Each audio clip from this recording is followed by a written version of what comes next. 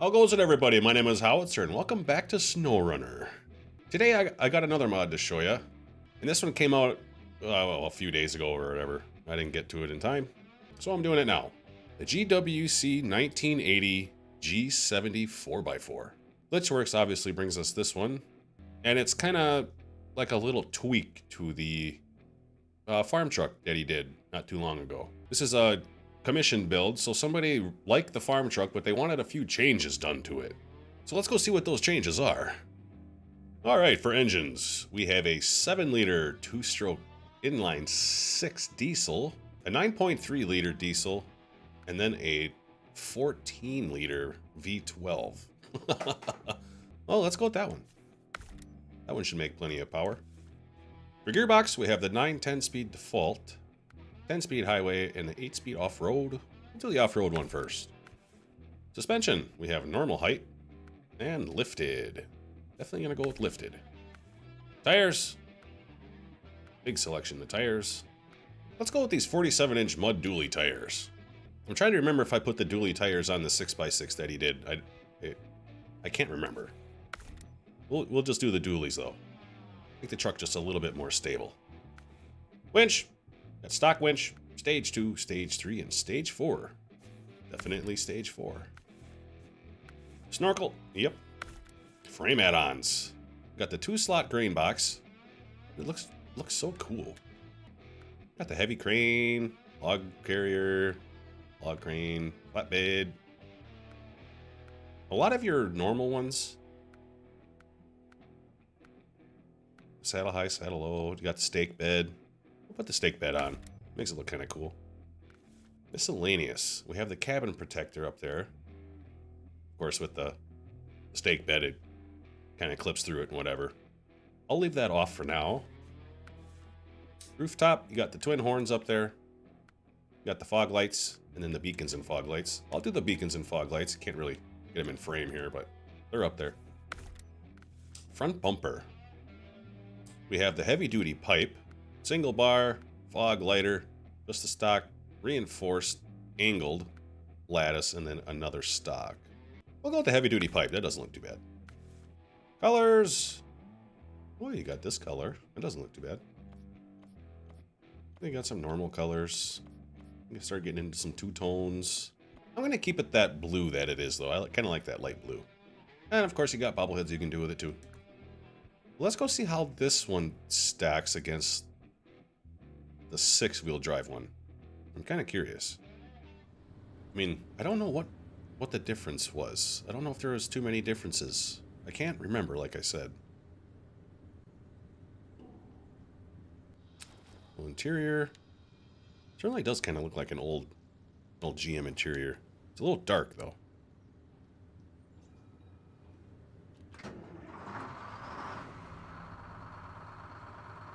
Definitely a diesel. This is a long truck, though. For just being a 4-wheel drive, that's a long truck. And it'll pull the big boy trailers. We'll probably end up doing that later on. Do a little tow test with it. The flux on all the time. I'm pretty sure it was in the other truck, too. Again, I cannot remember. I'll put it in full drive right away. Yeah. We'll take her down to the little mud pit here.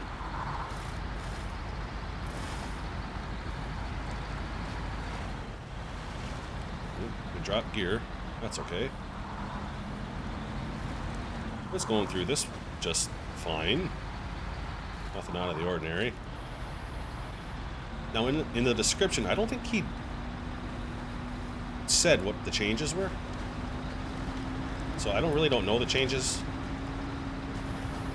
I mean, this thing's just fucking flying through here. We're in high and, oh, that's where we stopped. Yeah, once you drop her back in the first or low gear, I mean, it just crawls through here. You could crawl through this all day with this thing. These tires are really, really good. Wow. Yeah, not really a care in the world with this thing. You know, it kind of has the in-game truck look, but it's way better than any in-game truck as far as performance. Yeah, this thing's doing quite well. Here comes the deep spot. Probably just crawl through this. Yep. Couldn't hold 5th gear. That's understandable, though. It's a lot of fucking water. We'll get out of the hole, and then we'll put it back in high and see what happens. Oh, yeah. This thing just wants to go. All them horsepowers and nowhere to gallop.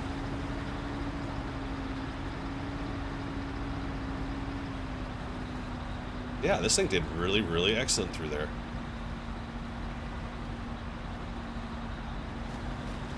Comes the river. Way too much wheel speed. We'll put it in low, and it'll just walk right out of it. Yeah.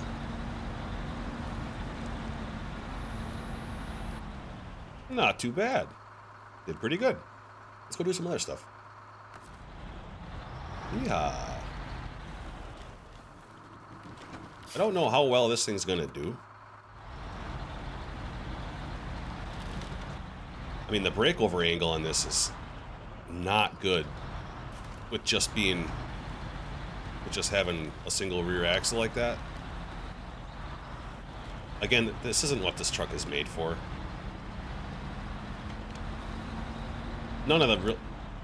Any of the trucks I really do this with are made for this. But it's so fun watching them do it. I gotta readjust here. Goodness, this truck is long. It's longer than what you think. Goodness gracious. Let's see if we can actually get it up there. If I can catch one of them tires up there. I think that front end is gonna kinda get in my way. The approach angle isn't bad. I think that front bumper is gonna get in my way. A little more than what I'd like it to. It wants to do it so bad. Oh! I mean, I bet if you gave it enough time, it would probably do it. Oh, that was pretty cool. If you found the right line, it would probably do that. We'll take it up over this way. See if it'll do this part. Oh boy. Let me turn this big bastard around. Alright, let's see if it'll walk up this. Oh. Ooh, it's close. Oh, come on. There we go. Again, the breakover angle is real. It's not good. I bet if you found the right line, it would actually probably do this part too.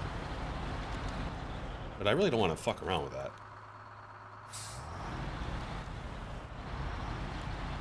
We'll take it up this way. Oh! I don't want to flip it over. I'd rather not.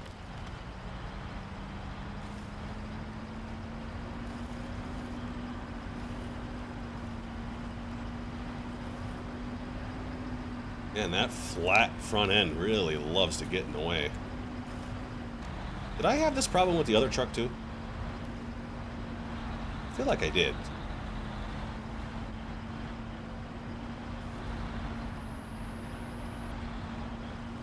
Oh, you're so close.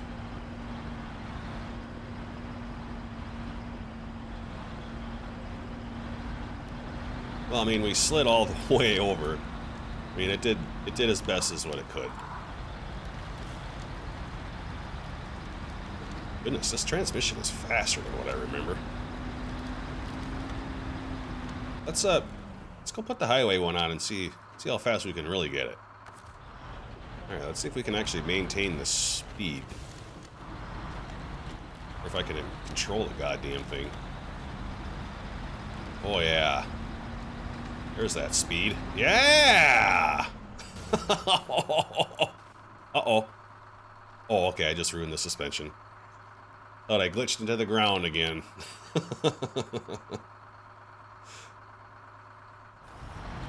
Yeah, I got a lowrider truck now. Woo. Alright, let's go pull a trailer now. I'm gonna grab this trailer. Put the ramps down. Let's go grab a truck. Well, Mr. A&K, I request your services. Alright, we'll pack it. Put the ramps up. Let's go head out on our way. Now, if I remember right, I think the 6x6 did fairly well, but I think the front end was a little light. I can't remember. Goodness, oh, I still got the highway transmission on. Oops, forgot about that. That's okay. It'll still do it. Just gotta watch my speed. She likes to get a little fast. Let's see if she pulls the hill. Let's see if losing that one axle hurts us or doesn't do anything at all.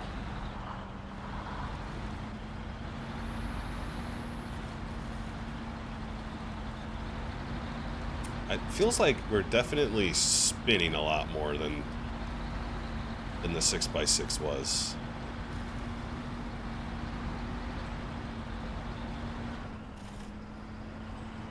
Uh-oh. Am I really hung up on something? There you go. No inching with this one. Tires finally grabbed.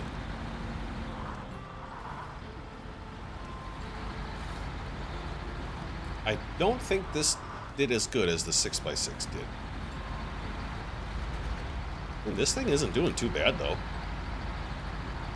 I feel like this trailer and truck combo are pretty heavy. This thing's doing it pretty much no problem. It is a pretty good truck. In my opinion, I wouldn't have taken out the second rear axle.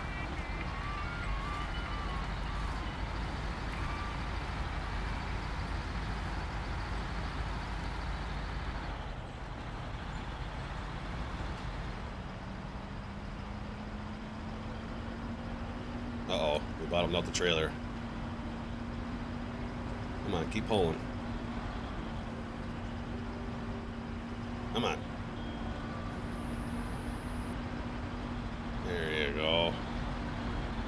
There. We got this.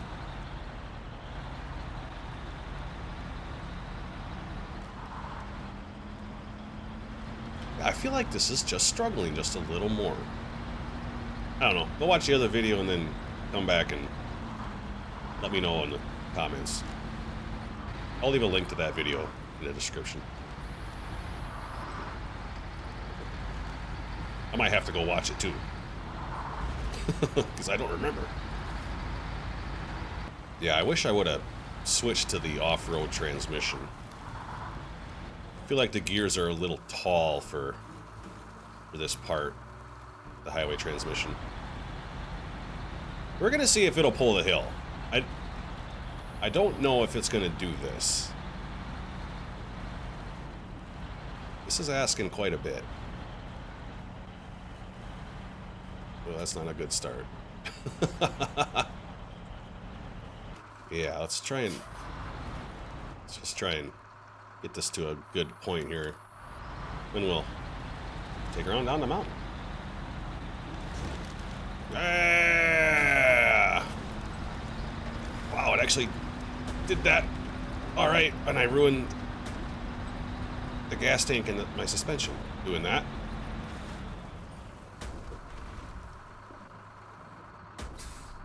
I got the 605 back there. Let's fix the truck up. Okay, we got the truck all fixed back up. Let's go continue on our way. Yeah, I don't think this is doing quite as good as the 6x6 is. But if that's what that person wanted, I mean, more power to them. If they wanted just a single rear end truck, you know, that's on them. I don't care. It's still a pretty decent truck. My honest opinion, I just think the second axle helps.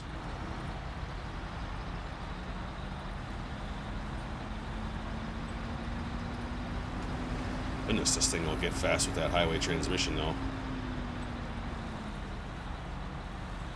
I think we were going fast enough there to where the engine wasn't going to stall, but I bet if we were going a little slower, I bet it would have.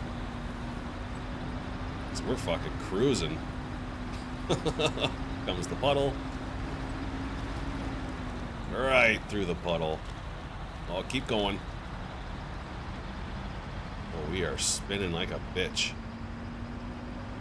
Oh, I'm burying the truck. Put her back into first here. Yeah, and it just walks out. Doesn't really mind.